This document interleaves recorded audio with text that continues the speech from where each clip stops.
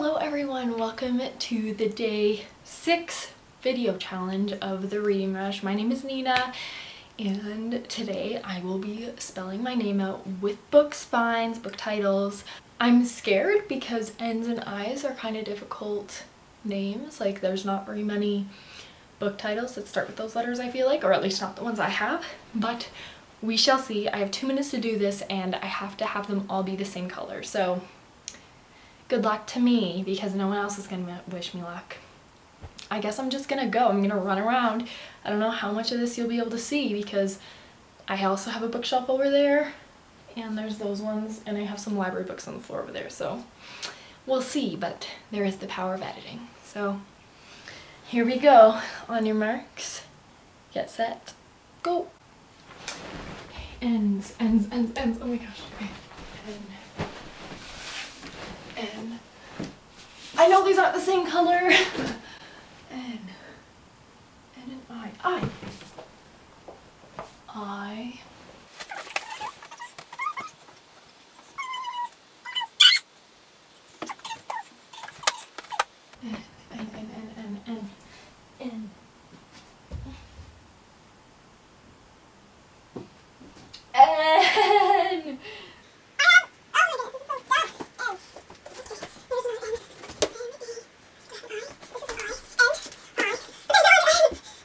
N. Is there an orange?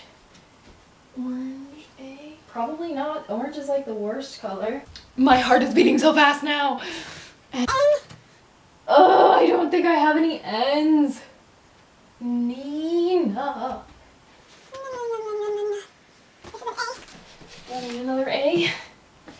Nope. Okay. Well, what we have learned today is that there's not enough N names. I think I have one series, but I tried my best.